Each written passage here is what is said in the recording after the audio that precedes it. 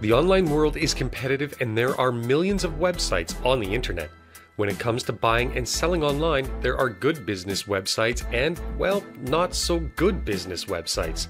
Irrespective of your industry or niche, there are a number of key ingredients that a good business website should contain to help it grab the attention of its audience, draw them deeper into the website, and eventually get them to the checkout page.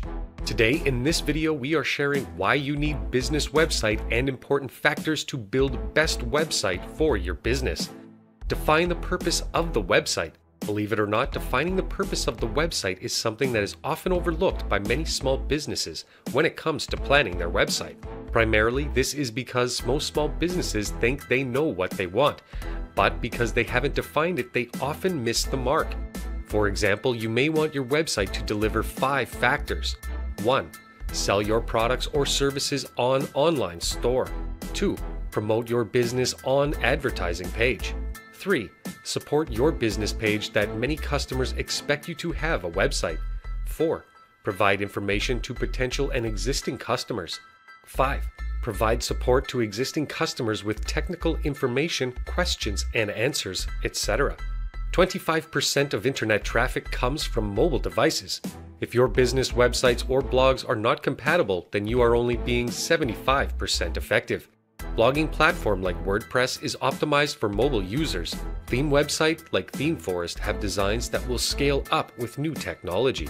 Do you have your social media sharing buttons? Can your fans like, follow, repin, comment, or tweet your content?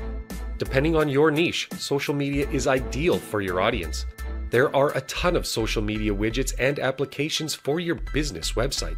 Consumers expect that the website page loads fast within a reasonable time. If the page takes more time to load, the consumers are likely to leave the page.